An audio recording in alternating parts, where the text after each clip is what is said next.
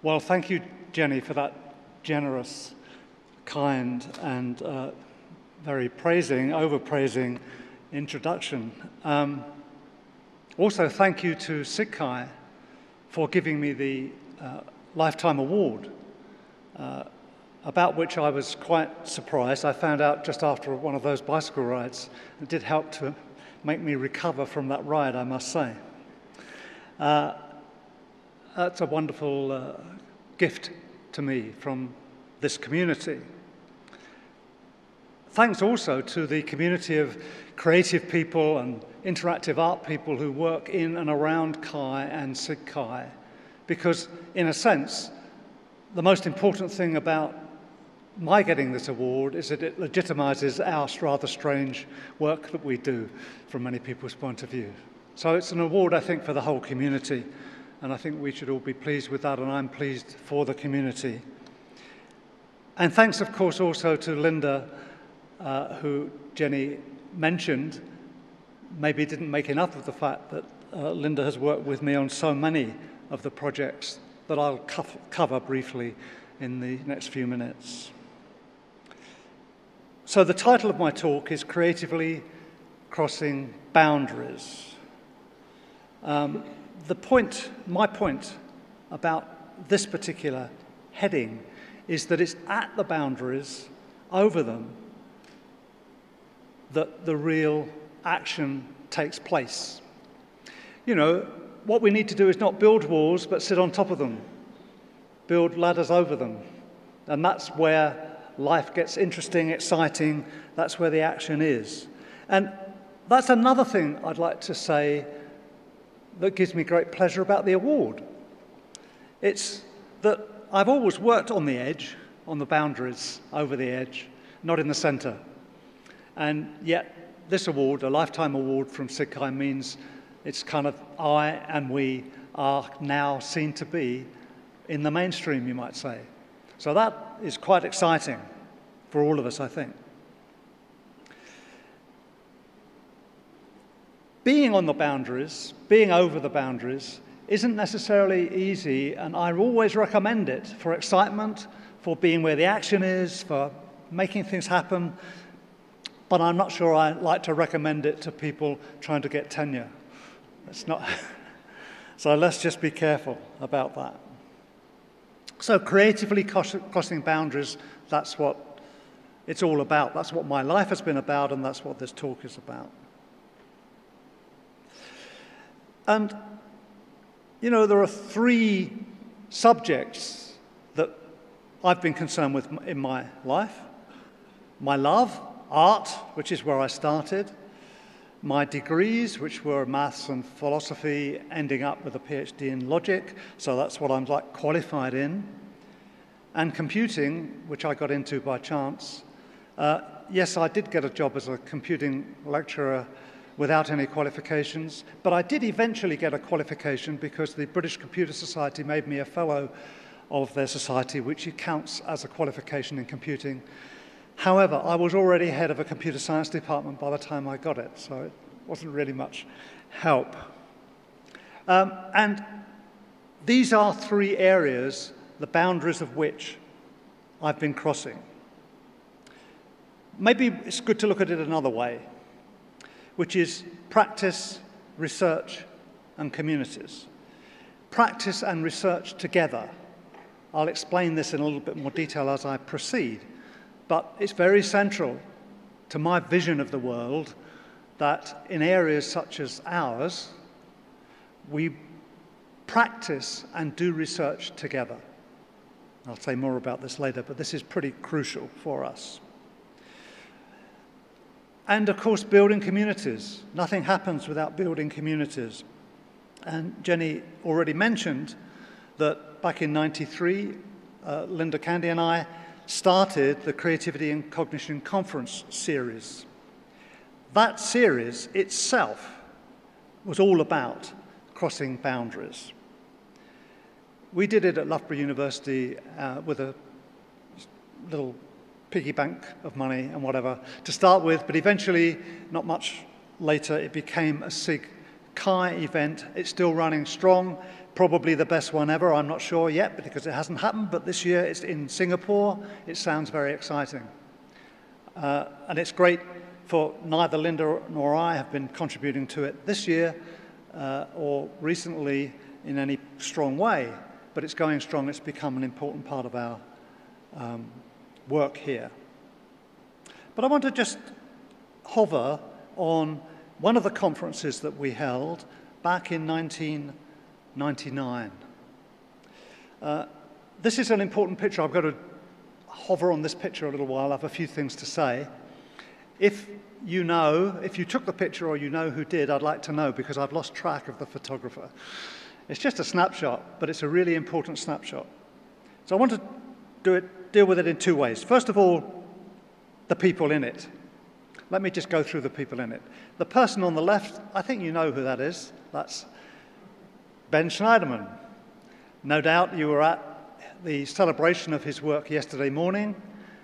So in a way, I don't need to tell you a great deal. Hopefully you were there and know a great deal about what he has contributed, both to developing the subject, interaction techniques, promoting it in that way, but also, as he indicated very clearly yesterday, promoting it in the world.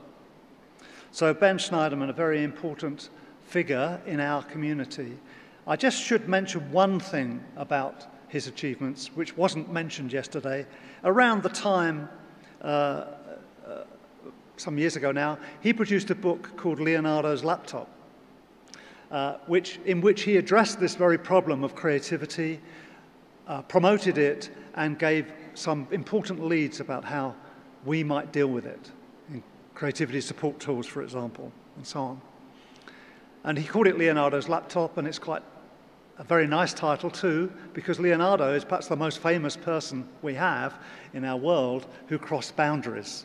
So someone to look up to for all of us. Anyway, there are three more important people in this photograph, and I should say a few words about each of them. Second, smiling as they all are, but smiling in his special way, is Stellark. In fact, you might not have noticed, but Stellark did appear in the slides that were shown yesterday at Ben's celebration. Stellark is a performance artist, quite an extreme one. He, in fact, a few years after this, was a keynote speaker at CHI. The thing that matters that I'll say about him here is that one of the things he really has worked on as an artist is augmenting the human with mechanical, computer-based, and biologically based extensions to the human capability, about which I'll come to in a moment. So, an artist is the second person in the picture. The third person in the picture is Gerhard Fischer. Gerhard is one of our strongest boundary-crossing members of the CHI community.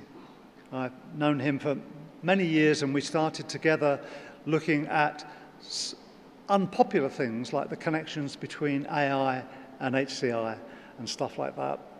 But he also is concerned with, if you like, the more creative side of life too. So there's Gerhard Fischer. And the final person on the right-hand side is Marvin Minsky. Marvin Minsky, of course, one of the founders of artificial intelligence, a very tough kind of guy. Whereas you might say the way that Ben promotes HCI, as he was doing so effectively yesterday, that the main thing we should worry about is HCI. Well, Marvin, no longer with us, but used to promote AI in the same kind of way. AI can solve everything. So he was seen sometimes as a hard-nut person, but he wasn't so hard-nut. I mean, I recall when he visited our house, we had 3 cats at the time. One of them was, we always thought, the most intelligent one. And Marvin and the cat got on like a house on fire. And he spent a lot of his time walking around the house, carrying this cat, stroking her. So he was a warm, communicating person in this way, despite his reputation. So why is the picture important to me? Well, this is crossing boundaries, this is making connections. What Ben is doing here is he's wearing Stellark's third hand, or third arm. It's an extra device that Stellark made as an art object. And he's shaking Marvin Minsky's hand with Stellark's third arm. So what do I like to say this picture does? It shows art bringing HCI and AI together, making that connection across that boundary. Looked on by Gerhard, who of course himself did exactly this kind of thing. So what I'm going to do in this talk is go through some points in my history. It's a personal talk I'm going to give. It's nice when you're invited. I didn't have to get it refereed, so I could say all sorts of things that would never have passed my referees, and I can be quite personal about it. Of course, there's a worry when you're offered a lifetime award. What does it mean? Does it mean the lifetime's done? You know, goodbye, thank you for that. But some of us go on. Well, last Friday night, I was at a concert, seeing a concert given by someone who's pretty much the same age as me. And he recently got a prize. That was a pretty big one, actually. It was called the Nobel Prize for Literature. And he was still performing okay. Well, maybe it was a bit rough compared to the early Bob Dylan. And maybe it wasn't quite as imaginative and innovative as the early Bob Dylan, but it was a pretty good show. And so I thought, well, that's good. Maybe we old guys can still do something. Well, okay, my history. I started with painting. This is a painting I did when I was 20. It's the first painting I ever showed in a public exhibition, which was in London, in a group called the Free Painters Group, and you can see from the painting that was a pretty good title of a group for this painting to go in. At this time, I'd not met a computer, I'd not seen one, I'd certainly not touched one. Not many people did in those days. Before that, I'd been painting portraits. They never won prizes. I did sell a few, but when I got into abstract art, I actually started to show. So I was an artist then. And if you'll forgive me, because of the audience here, I'm going to say a few words about art. I'm not going to tell you what HCI is, you know that, and hopefully you've heard a lot about it during the conference anyway, things you didn't know. But a few words about art are worth making.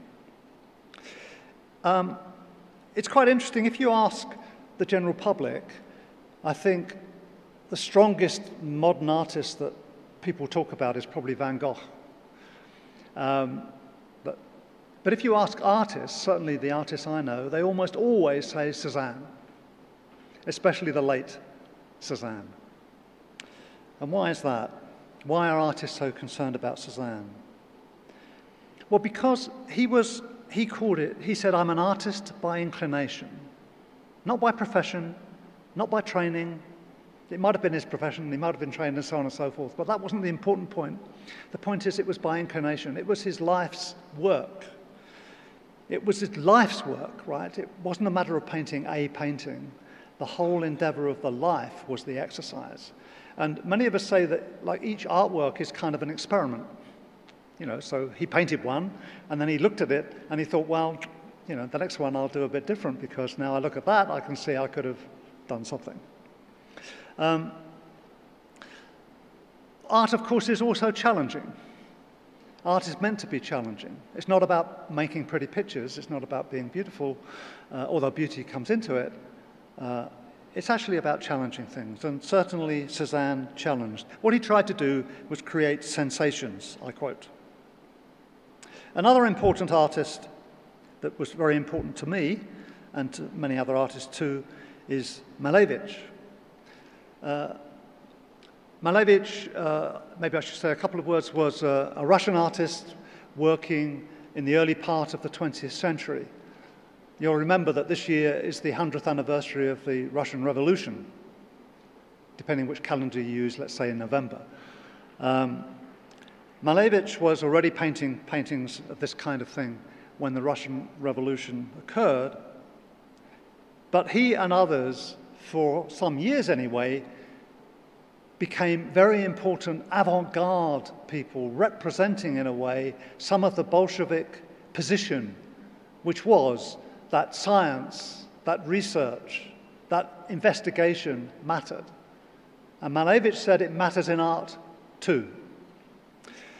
He, in fact, became head of an institution which he was an art college, which he renamed And he called it the Research Institute of Artistic Labour.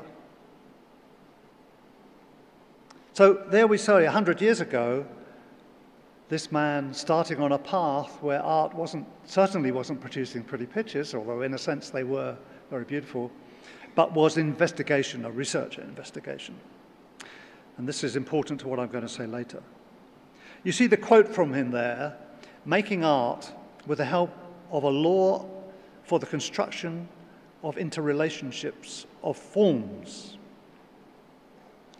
This is interesting, and it's very important in terms of the computer, because what it shows is that people, as long as 100 years ago, were looking at making art using rules, procedures, constructive methods. Well, at the same time, as I was doing this early art, I was also discovering the computer. This young man here was using something called a teletype, which was an unusual thing at that day and is a very unusual thing today, of course. As Jenny mentioned, I got into computing by accident, or more or less forced into it in order to keep my job. But I could spell computer, so, you know, I was pretty good for those days. And I thought, well, what am I going to do? I've got this job. What can I do? Well, at the same time, I was making artworks. And so I thought, well, how can this computing stuff help me or anyone with making art? And in fact, I had just proven a logical theorem. In the top left of the image there, you see the first few lines of a paper I published in the Journal of Symbolic Logic, which was pretty good. But the Journal of Symbolic Logic would not have published it had I mentioned computer. So I used the computer to work out how to do it and then just showed them the proof. And what I realized was that this artwork that I was working on, the one you saw the picture of me there laying on the floor, stroking kind of thing, it was giving me some problems. And I realized that I could use the same kind of computer program to solve it. And I did, and I wrote a program that helped me arrange these pieces for this artwork. This was 1968-69 that I made this piece. So now I was crossing this boundary. Of course, we had to be secret about it. You know, my head of department of computing didn't want to know that I was making art with the computing. But actually, the head of the fine art department liked it, so I was open to it, about it, to some people in the institution. So this is a recommendation to people. And I worked with other people and so on, and I think an important moment to just dwell on for a few moments here is this paper that Stroud Cornock and I presented at a conference called Computer Graphics 1970, a very early conference dealing with interaction with computer graphics. It was held in Brunel University just outside London. And interestingly, they had a whole session on art. And we presented this paper in this session. The title of the paper poses this question about whether the creative process would amplify the artist or replace the artist. Okay. This, of course, became a theme for many, many people, and is still a problem today that many people think of computers as things that can replace human beings. And the alternative is that they can augment, enhance, and amplify human behavior. And you can tell which side of the fence I sit on. I'm sure everyone here must sit on that same side of the fence. But this sentence from the abstract, the advent of computing stimulates a desire to re-examine the subject of creativity in the context of art, became, if you like, the mission for my working life. One of the things we said in that paper, now you have to remember this is 1970 that we wrote this paper, so computers weren't exactly portable, mostly weren't even touchable, and not very interactive. But on the other hand, we could see a future coming, and we drew diagrams. I'm not going to go through all this detail, but basically we showed how in the future, computing would affect art mostly by enabling interaction. So interactive art would become the big thing. And So, pause a moment and think, what am I doing here? I'm talking about trying to use computers in art, and then what happens next? Well, facing problems. It was very, very difficult. So, what actually started to happen in my life was art started to drive an agenda for computing research. Art started to invent a future for interactive computing. So the crossing boundaries was one thing driving the other. Of course, the other way round worked just as strongly, that the computing was driving the developments in the art. So this boundary was a two-way thing. And just remember, interactive art around 1970, well, the problems that we saw were human-related. I was doing stuff, I mean, I wrote compilers and did all that stuff that the hard-nut computer scientist guys thought was important. But what I discovered was that was the easy bit. Getting the interaction right from a human-centered point of view was the hard bit. And we needed to develop new software development methods. All our students were being told that they had to use the waterfall model, let me not go, for developing software, which was absolutely useless for this kind of application. We needed new system implementation methods that would enable the new development methods to be implemented. And just to take one example, I gave a talk in London in the Computer Art Society subgroup concerned with art in 1970, where I said that basically the development process should be iterative. Right? So, I mean, we all say obviously, but I'm afraid it wasn't obvious in those days. And I wrote it up in a paper which eventually got published. It's at the bottom of the screen here in 1974. But much earlier than that, a couple of years earlier than that, I submitted the paper to Computer-Aided Design. Seemed like a pretty sensible journal to submit it to. And this is the response I got: reject. If you don't know what you're going to do before you start, you should never start. Okay? So the paper was rejected on those grounds, but eventually I published it in the General Systems Yearbook because those General Systems people appreciated this point of view. I was also working on communication. This is maybe worth mentioning again, that we're talking 1970. This is like not the World Wide Web world, not really the internet world. That was just beginning to look at the internet.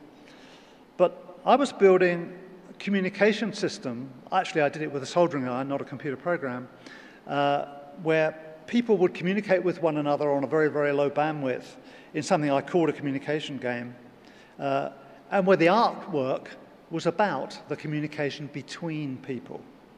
And the image on the bottom right is a recent reconstruction of this piece. So art systems for interaction, and so on and so on and so on. We were having difficulty implementing the user interface, the interaction part, and we found pretty early on that one thing we needed to do was separate it out. So we used a microcomputer stuck on the front of a time-sharing machine so that we could put the interactive software separated from the main machine on this microcomputer. And then we started to work on this kind of software architectures that would help deal with this, and so on. So again, the need of the interactive art was driving the kind of research that I and my colleagues were doing in interactive computing. Interactive computing, HCI, by the way, in those days was called man-machine interaction. But people worked out that that phrase was not a really helpful phrase in several respects, and it disappeared. But that's what it was called in those days. Now, so what does all this mean? Now, I think that a nice thing is to do with the bicycle. Maybe I'm prejudiced, as Benny indicates here, that I like bicycle, but you remember that Steve Jobs made this famous thing that the computer is a bicycle for our minds, because the bicycle is an amplifier of our physical capability. Maybe the computer can be an amplification for our mental capability. What you just saw there was a snap film of this guy actually breaking a world record in Leicester in the UK, but he had recently, this is 1992, he'd recently won a gold medal at the Barcelona Olympics riding this bicycle. This bicycle doesn't look strange to you, I don't think, but it looked very strange those days. In fact, they had quite a bit of difficulty getting it agreed that you were allowed to use it in competition because people thought maybe it was not right. It was, you can see it's got the label Lotus on it. That's not the Lotus that we know. That's Lotus Cars. That's a company that made F1 racing cars. They made this bike, right? And the point about it is that it, unlike all the bikes that preceded it, it didn't try to give the cyclist advantage by making it lighter. It did it by reducing wind resistance. Everyone does that today, but this guy who designed this bike thought of this new idea: why don't I make a bike that reduces wind resistance? And then this guy, Boardman, managed to win a gold medal riding it, and so he proved his point. But the important person was this man, Mike Burrows. He was the man who designed the bike, took it to Lotus and had it built. After the world record was broken, here he is carrying it away, lovingly, you might say. Well, Linda and I were watching this, and Linda said to me, why don't you go and talk to that guy? Well, I did, but I didn't go and talk to the cyclist. I went to talk to Mike Burrows, because what we were interested in was how did he come up with this creative idea? And why did we want to know that? Well, I had been pursuing this business of how would computers help. Well, if we knew more about how he came up with this idea, we might learn more about how computers could help creative design, as creative as he was, world-breaking. And, well, I don't have time to tell you the story, but Linda did a lot of research, interviewing him, finding out lots of things about it, from which we were able to develop some guidelines for developing creativity support tools. Well, while this is all going on, of course, I'm still painting and making art. I was making systems art. So I said I'd say a few things about art. I have to say a couple of sentences about systems art. Systems art is art where the underlying structures that are used, the ways that the geometry is made, how the colors are chosen, and so on, is all done in a mathematical kind of way. So the art might look simple, but behind it there are very complex algorithms and procedures and so on to develop. That isn't actually new in art, because if you think back, that's what perspective does. So artists are not unused to that kind of thing, but in the 20th century, following Malevich and others, they developed these other structures using this kind of thing. And it went on. I found in the early 1980s, so now we have Macintoshes and PCs and other such machines, I found that I could make generative art. I could make, in effect, movies. This one is a movie that was laid down onto videotape from a computer. Basically, each of these frames is not designed and put together like a movie normally is, frame by frame, but rather there's a set of rules, and in real time, the artwork is being developed as you watch it. Okay. It's a very simple artwork because I was dealing with very complex problems. Now, we went on.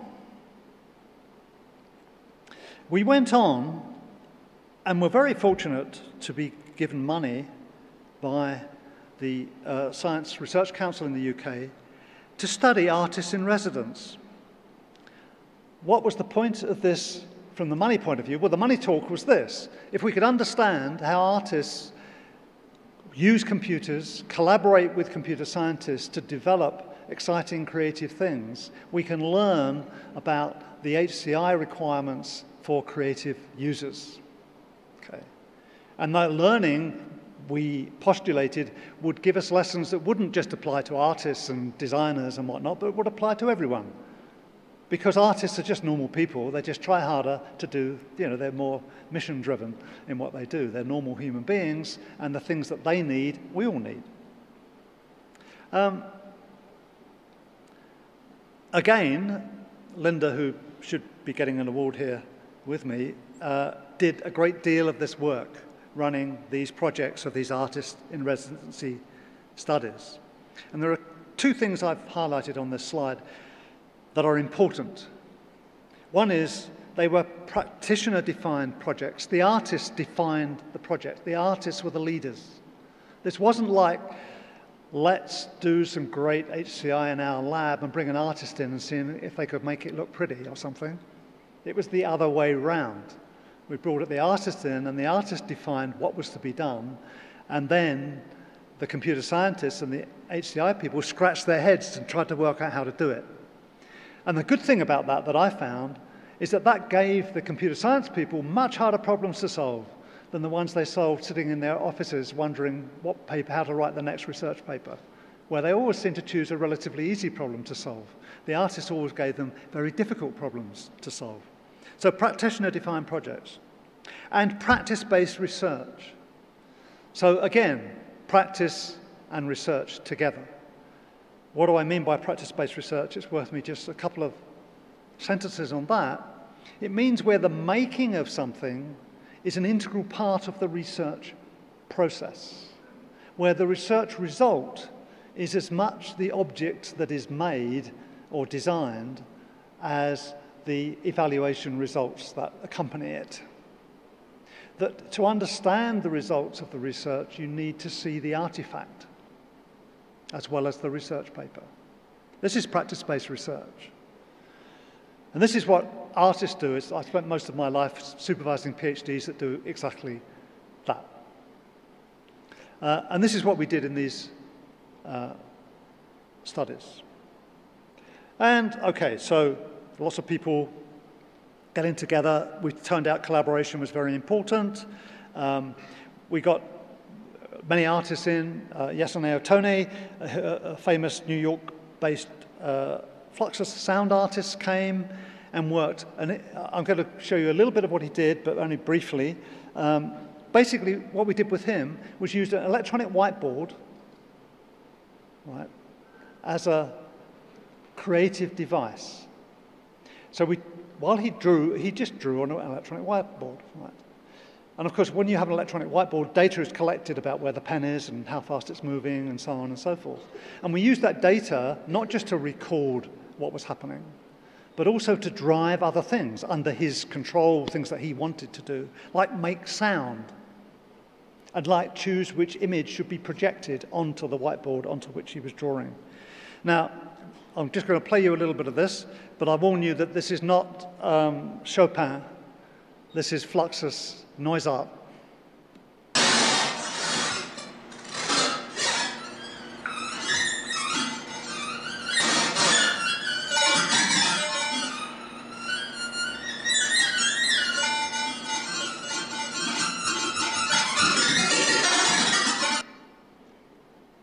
And so on. And we had many successful artist-technology partnerships, and one of the things we learned most about was how these partnerships could work and what kind of characteristics you need for, if you like, say, team building. What kind of things had to be done in order to make this kind of creative practice work. This was then generated into a book. This book, Explorations in Art and Technology, came out as a result of that work. We're now working on a new edition, bringing it up to date, but it has lots of reports on these kinds of studies. Then we moved, quite a few of us, to Sydney, Australia. This is a picture taken on one of our tutorials on the harbour. Got a nice place to do your tutorial. And did a few more things, learning from those studies. We created Beta Space. This is for artists to work as part of the practice on evaluation of their developing artworks in the wild, right? And the wild, in their case, was in public exhibition spaces. So we negotiated with the Powerhouse Museum in Sydney to have a permanent space in which we could put, from time to time, different artworks for evaluation with the public in various ways. Sid Fels and Kenji Massey made this piece called IOCT, which is an interactive piece, which was in there, one of the first pieces that we evaluated in there. Here's an image of some people interacting with it. And of course, you know, we knew about HCI rules and stuff. And so here we see examples of the art learning from HCI. We used video cued recall methods so that we let people do all this stuff. We videoed them, we played the videos back to them and then talked with them about what they were doing, thinking, experiencing, and so on. So we're getting interested in is art and experience design. So we're interested in now, from an HCI point of view, in engagement and experience. And we realized straight away that the engagement that we were interested in had to be broken down. It wasn't simple enough to say, you know, were they engaged? Because you're in a gallery here in a museum. People come, they come back next week, they come back in the afternoon, and so on. There is what is often called in the museum world attraction. Attraction is, do you actually stop and look at it at all, right? So there's that one form of engagement. Does it attract attention? Do you pay it attention? Then the sustainability. How long does someone actually engage with it? That's quite a normal measure, isn't it? But it's different to attraction. And then there's forming relationships. Do you bring your grandmother? Do you come back next week? Do you bring your kids? Next year, do you want to come and see it again? Okay. And in art, this is pretty critical. You know, I don't know how many times I've seen Shakespeare's Macbeth. He'd probably be pleased to know quite often over my life, and I'll probably see it again, right? It's not just do it once. So artists always think about that. And one of the researchers, Zafar Bilder, did more than 20 of these kind of studies and came up with this creative engagement model. I'm not going to go through it with you, but what you can see is that it's got phases, that the nature of the interaction changes from time to time as time progresses. You can't just say that the interaction is great for the first 5 minutes and therefore it's all done, because what happens in 10 minutes later? Maybe it's different. Well, it is different. So the HCI problem, if you like, was to understand how to transition between different phases and how to keep the interaction appropriate for these different phases. And of course, it depends what you're trying to do, what you care about. So, you know, we're used to easy to learn or easy to use, and they could be different. If you're designing a control magazine, a control room for a submarine or something like that, then being easy to learn isn't important. You can give someone a year's training, all that, you know, stuff. If you're selling computer games in a shop, then it's got to be immediate. All those kind of things. So we need to make decisions. But it's important to understand this kind of way that we see people getting engaged in different ways as they proceed. I'm just going to play you a little video of one of the artists who was doing research with us.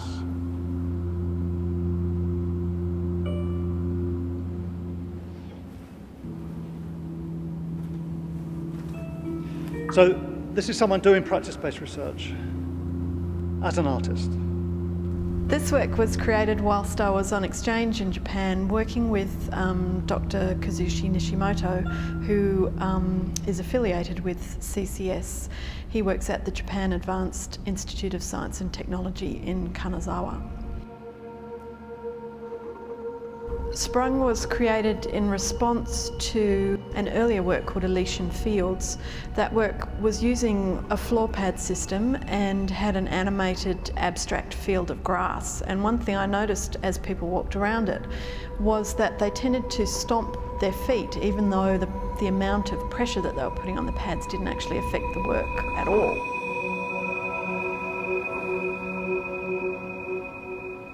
I was kind of interested about the way that the representation of the grass being stomped affected the behaviour of the participants.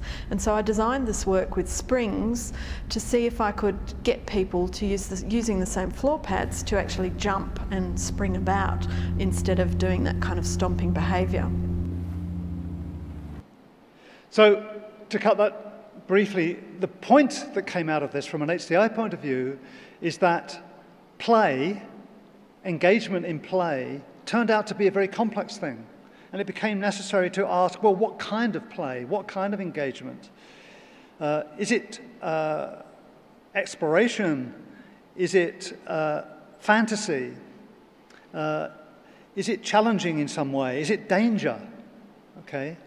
And all of the point of Bridget's work is that, of course, depending which kind of play we're talking about, then the characteristics of the interaction have to be very different. I'll give you another example. In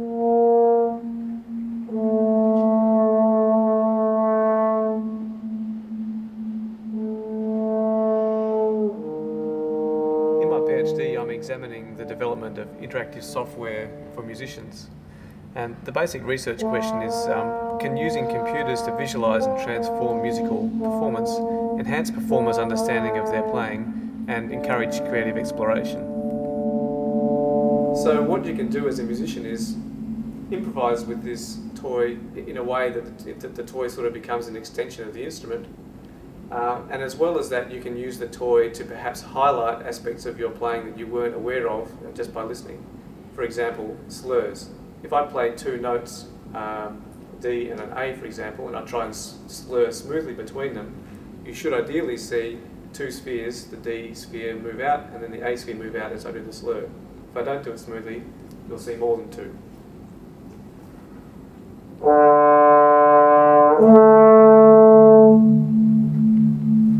So you can see there that in addition to the D and the A sphere, the E flat sphere also moved, which meant that my slur wasn't that clean. I actually caught a bit of the E flat on the way up to the A. I'll try and do a smooth one now.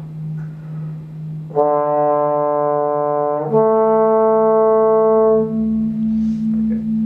Better, but not perfect. So Andrew went on to look at how musicians interacted with these kind of things. And he found that they interacted in really quite different ways. And he called them instrumental, ornamental, and conversational. Instrumental meant that they tried to play the visuals, that the visual was basically like another part of the instrument. Ornamental meant that what they tried to do was to build ornament around the sound, so that the visuals was kind of additional material that added ornament. Conversational was where the musician was actually responding to what the visuals were doing. And that was, if you like, a deeper interaction. Well, Andrew went on. I mean, he was my PhD student then. He's now running the research centre that I set up in Sydney. And he has his own PhD students, one of whom is Andrew Bluff. And he and Andrew Bluff work with the Stalker Theatre Company. And the Stalker Theatre Company is a very innovative company that produces technology-rich theatre. And so in this work, sound and, in fact, vision, so people's movements and the sounds that are being made, are being used to generate images in the background. Now, I'm going to show you a little bit of a theatre piece that they've developed, which is actually a children's drama about Aboriginal people meeting the Aboriginal life, the kangaroos and the koalas and whatever, in Australia. And so just watch for a few moments. Dot and the kangaroo, an excerpt. And you can see the images at the back are being created in real time as part of the performance.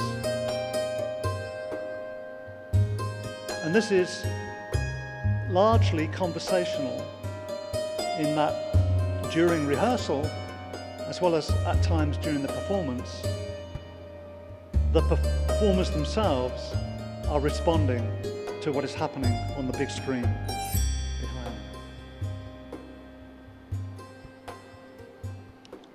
Oh, look there. You can see the kangaroo clan have gone this way ever since Australia began to have kangaroos. There's a map made from these rocks across the land. How long before you humans understand?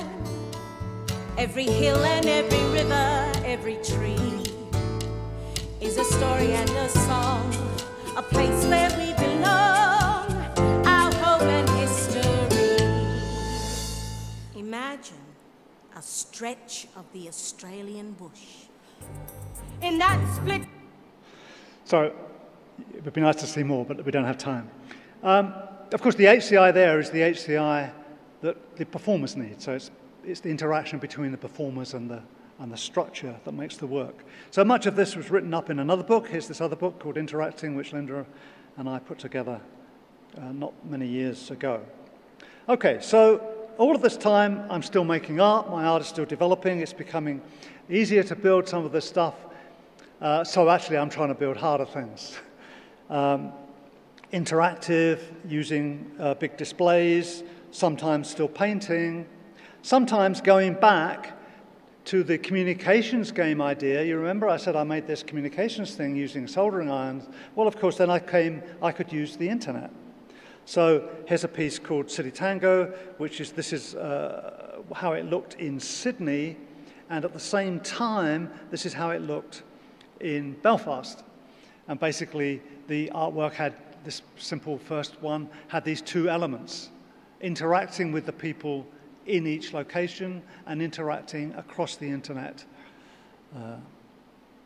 And public places, interactive work in public places, in art galleries.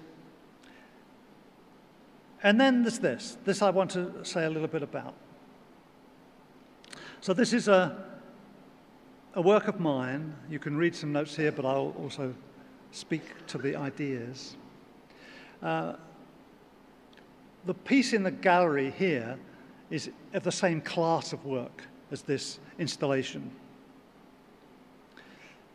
It's generative.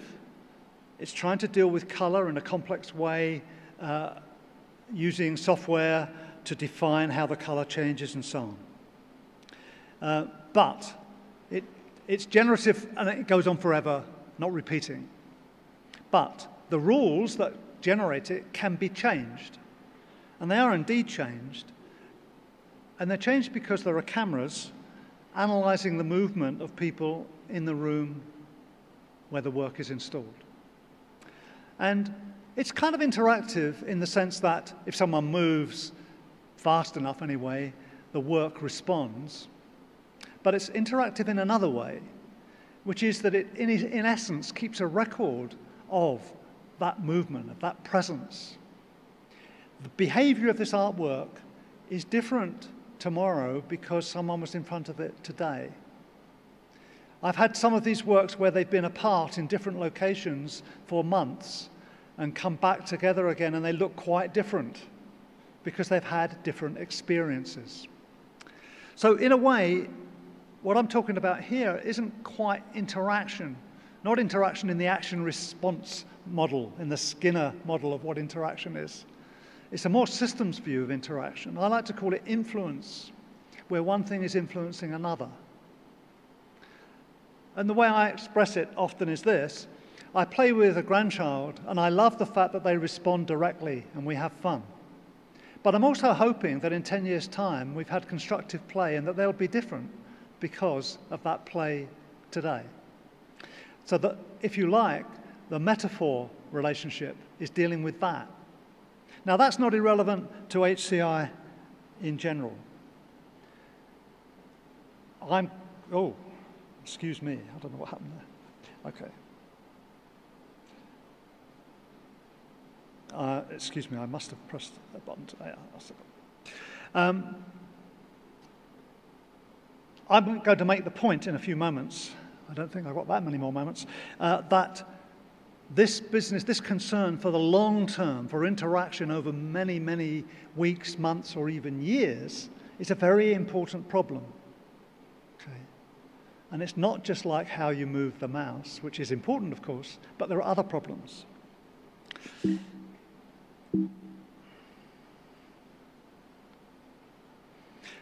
And these other problems are more to do with physical spaces. So I said that the work from communications games started to use the internet and move across the world in this way. This is a piece which is working between San Jose, actually, and Leicester in England.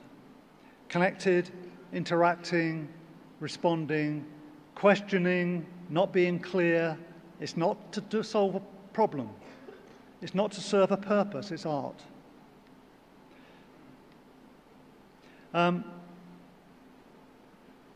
In considering all these things, it's important to notice that industry is finding creativity and art more and more exciting and relevant. So, as Jenny mentioned, I was recently invited to show a lot of my work at Microsoft Research Asia in Beijing, and I had a strong relationship with them, with my art, with the new technologies. It was prominent enough to be on Beijing's news TV. I'm continuing to have a relationship with these guys about art. Okay. Many, many years ago, I was invited to lunch in New York by the New York Festival of Art. But what I found was, at the lunch, not only were people we know very well, like Alan Kay and so on, but also people who were like on the board of IBM and on the board of 9X. And we had to sit around the table and say, why did you come? I said, well, you offered me a free trip to New York, it's good, you know. But people gave more sensible answers. Like one guy who was the head of CNN said, well, I had something to do with television. The head of 9X said a more interesting answer. He said, we've got all this technology and we don't know what to do with it, and we think you guys can tell us what to do with it. Well, back to a community. This was Kai last year. This is the first time we had a proper art exhibition. This was people unable to get in, having to queue up to get in. When you got inside, this is what you saw. It was very crowded and small. Maybe you didn't see so much art unless you came back on a quiet moment. But it was very successful. And I'm very pleased to say that this tradition is continuing. And this year, we have a great show again, thanks to Tekla and Druid and their team for putting this art show together, on this occasion not in a separate art gallery, but in a separate space here. Interestingly, outside in interactivity, we see some works which are pretty close to artworks, presented in a slightly different way, in a more demo-y kind of way, but still, maybe these people will come back another year and put their work in an exhibition that Kai will no doubt hold in future each year. What does this mean for HCI? Well, I think coming out of this work, there's maybe new vocabulary issues. There are new things to think about that come out of looking at interactive art. So the artists are posing these questions. Jenny mentioned I'm producing a book on the art of interaction. It's about practice-based research and what it might be able to teach HCI. Well, I think that so far we have some lessons. I don't think I have long enough to read them out. You can glance at them. But there are lessons to learn from practice-based research in HCI. And here are a few of them that come out from this work. And I'm not going to read them through. But so we've made progress by crossing boundaries. We've pushed HCI forward in certain respects, particularly in support of creativity, which in my view is a very, very big and important human question, amplifying the human mind. But what next? Well, that was my last 50 years, and I think we need to ask a 25-year-old what's coming next, but I can give a guess. You know, an educated guess from an old chap may be quite wrong, but, you know, let me try. So what's my guess in terms of creatively crossing boundaries in the future? Well, certainly more of this, for sure. Well, I think artificial intelligence is there. It's an important thing. I'll say a couple of words about why I think that's an important thing. And of course, I remind you of this slide. Remember? We had that. Ben himself working, being friendly with Marvin. Maybe that was the beginning of something that could be in the future. This is another boundary that I've crossed that we haven't mentioned, but you know, I've done, some of my art is written in logic programming languages from AI. Some of my art uses image processing technology, pattern recognition. The AI is used in the art. So that's another boundary. I've actually published stuff in that community. I also helped found the Intelligent User Interface series of conferences, which when I founded it was sponsored by SIGCHI. It seems to have lost that connection. Maybe AI and intelligent user interfaces and so on is not popular in our community. But interestingly, they say things like they welcome art, but if you look at the program this year, you won't find much, if any, art in it. So there's a lot to be done there. And there are major questions that are HCI questions that AI face. For example, the connectionist model of AI has won over the symbolic. The connectionist model is kind of secret, hidden. You can't question it. You can't get explanations from connectionist AI. It's quite successful in a sense, but it's quite a failure in terms of how we can interact with it and use it. And that's our problem to solve. We need to wrestle with it. We need to not shy away from AI. We need to say, hey, you guys, you need us because you have a big HCI problem. I'm running out of time, so I can't be as slow as I would like to be while I talk about slow art, which is another part of the future. John Cage, the famous avant-garde American composer, wrote very slow music. He's got a piece which runs a few hundred years. It's still running. He's dead, but it's still being performed. He wrote pieces that lasted a long time. And he had a nice phrase that I think is good, or a nice question.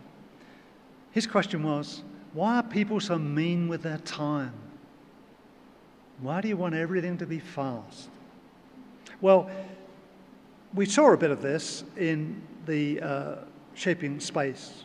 But there's something which goes around the world now. It's called the Slow Art Day. And this is a picture from a Slow Art Day. What these people are doing is they've chosen a painting and they've brought their chairs and they sit there all day and look at it. They give it time. And there's something called slow TV. Here's an example of a film I made in Rio de Janeiro, in Ipanema Beach, actually, looking over the beach. It's an example, you're only going to see a matter of seconds of this, but typically these slow TV programs last an hour or more. And they're like this. What do? They make you pay attention. Slowness is about paying attention. Slowness is an issue for HCI. It's not all about speed.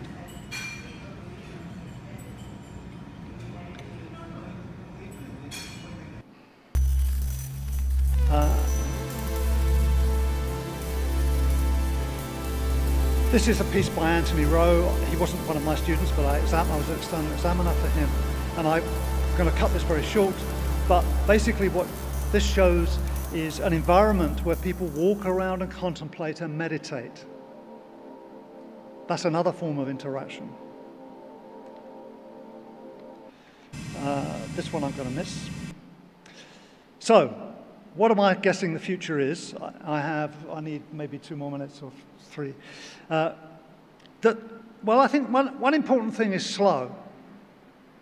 That's meaning things happen over long periods of time, and it matters. And we need to think about the interaction, the HCI, over long periods of time, over years, not just over minutes. And it's different.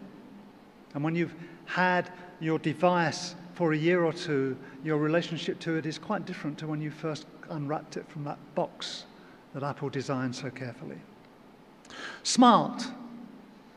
Okay, I've said, I think there are AI issues that are really HCI issues. AI is all out there, but there are lots and lots of problems with it, and we need to grab a hold of those problems and think about them. So slow, smart interaction. But maybe there are better words: sustained, savvy, and I've already said influence. And this is a sort of picture of the future, but can I be a bit more specific? Where might we go? Well, yes, I can be a bit more specific. I think the older people here will remember that once upon a time, quite a bit of HCI was driven by looking at it in a particular context. It was the office. You remember all that stuff? Or if you were young, you'll know about it. Xerox PARC and so on. Is there something we could look at now? Not the office, but something else. Well, yes, there is. There's a smart city. And I don't see yet much serious work on the smart city in our community, and that I think is an important thing to do, where we would look at the smart city, so it's smart, living in the city, it's slow, it's long. You go past the same thing every day. And I've been working on this in art. So this is in Adelaide. You see things happening. The same thing is there all the time. You interact with it. You may be puzzled about it because maybe there are blocks of colour coming up on screens. You don't know what they mean, but you notice they're one thing one day and another thing another day. Maybe they're moving very slowly. Maybe you suddenly see a picture, you're in the mall, but you see a picture from some back lane, you're connected to the back lane. What is this doing? It's redefining the architecture of the city, the planning of the city. It's joining people together. The city is full of masses of data. That data is usable, is important. How do we interact with it? How do we handle it? Some of us in the art world are trying to wrestle with this problem. I think it's also an HCI problem. So my conclusion is we need to think slow, we need to think fast, we need to think both of those things, but we need to think over long periods of time. In the Galapagos, we see the slow evolution of life as recognized by Darwin. We see creatures that live long periods of time and adapt over generations to their environment. That's what we need to be worrying about in HCI.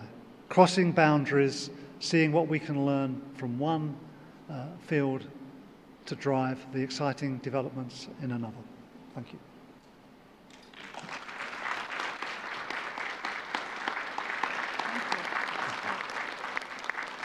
What a wonderful talk. We have time for a few questions, so please come to the microphone as usual and give your name, and Ernest will be happy to address your questions.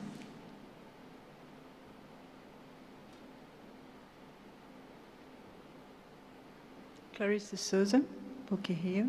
Congratulations, Ernest. Much deserved award. You mentioned one of your early slides was had a quote by Cézanne about the language and logic of art. And we have been listening to discussions and seeing discussions about computers as tools. So I was wondering, we can look at computers as a language, as a medium, as a mode, as a tool. Do any of these perspectives present more or less attractive alternatives for art as a practice or art as a research? So I think the answer is all of these things, but what's most important is perhaps a way to address your question.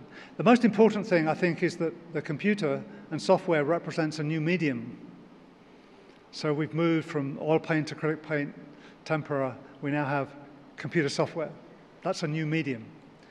And that means when you have a new medium, you explore new things that can be done. What is the important thing about that medium? Interaction was one of the things I mentioned. Of course, one of the characteristics of this new medium is that the language is more explicit, if you like, than in some previous media that we have used in art. So it brings the visual art a bit closer to music in a way, so that we can do things that composers think are quite normal in the visual world.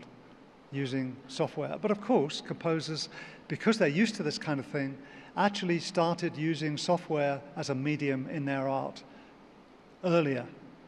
Now, a great deal of music is generated using computers and software because those guys were into it, because it was a more natural medium for them than it was for many visual artists. So that's my brief part. Thank you. Any more questions?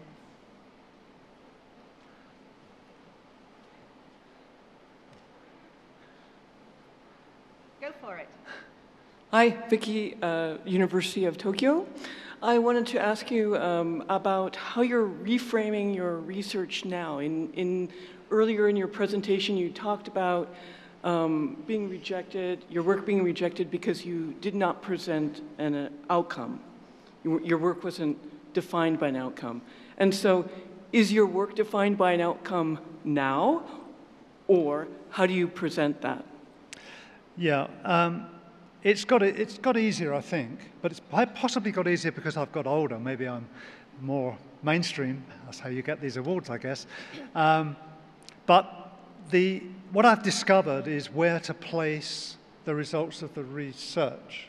And I think it's in the context of engagement and experience and understanding that. And I think that what the research that we can do contribute particularly to understanding how to grasp experience and engagement, as well as generating results about that. So that is great. There are still technical things, and the technical things are not so difficult now because the main problem at the beginning was the one I mentioned, which was that people had this idea that you had to go away, get the requirements, write the spec, and then go and sit in a corner and write the software and then deliver it. And we do the hard stuff, and that's more accepted in our community. But even so, quite recently, I spoke to an extremely senior figure in the secure and reliable software world who was very concerned about proving that the specification was used correctly to produce the software, which is important, like for aircraft and so on and so forth. And I asked him, well, that's great. I'm very pleased, you know, that all your work, of your life's work, etc. I said, but I wonder, what do you think about making sure we get the specification right? And he said, oh, that's too hard. Question over here. Hi there. Congratulations and thanks so much for your talk. My name is Sue Ellen Strom, and excuse me for my voice, a little scratchy. I'm from BCG, and I'm running a little design lab there. And I've been in the corporate world on and off for about 20 years. It's my second career. My first career was an analog career in art and set design and film. I have a master's degree in painting. And I have a couple of simple questions. One of them, I've always separated my artwork from my user experience work. Mainly what I do is UX. And I'm seeing all kinds of different models being introduced here, and I'm seeing the visual user interface maybe going away. That, to me, I feel like I've separated my corporate work from my artwork, and I wanted to ask a simple question: how do I unite these things together? And I think it leads me to the next question, and that is, this computer stuff to me is so light coming at you instead of being projected away from you like film used to be. This is great. This is digital projection, but light coming towards you to me is. We miss some of the tangible, and I'm wondering, do you ever miss that as an artist? I see a lot of the computer stuff seeming to bring validity, but what about the tactile and the tangible, and how do we combine these things together as artists so we enjoy what we're making as makers, as well as bringing this research and technology into it? I'll try to be brief, but answer both those questions. The first one, I think that it's a matter of ingenuity to show how relevant the interactive art stuff or even paintings are in terms of helping us understand human experience and UX stuff. And I think if you're in a corporate world, my observation is you're better off than in a university. Several of the exhibitors in the art exhibition here are actually in company research labs, employed as artists in research labs because companies are recognizing that this matters. Universities are a little bit behind in this respect. The second point is, I would say I'm a concrete artist. I'm interested in a concrete reality. I'm not interested in anything else. So to me, if it's projected light, it's transmitted light. I deal in reflected light and transmitted light. The transmitted light is concrete just like the reflected light. But it's the concrete reality. It's not what lies behind the screen, it's the screen itself, which is the concrete reality of the object. If you look at my work in the exhibition, you'll see that it has a particular quality, and that's the quality of the screen itself and the way the light is handled by the screen. So it is concrete. But of course, artists are making physical things with computers too. I showed Stellark making physical objects, so it's not all lacking material. It's not all light. So Ernest just mentioned his exhibition. That seems an excellent place to stop and to remind you to go and see that. And let's thank him again for his amazing achievements and congratulate him.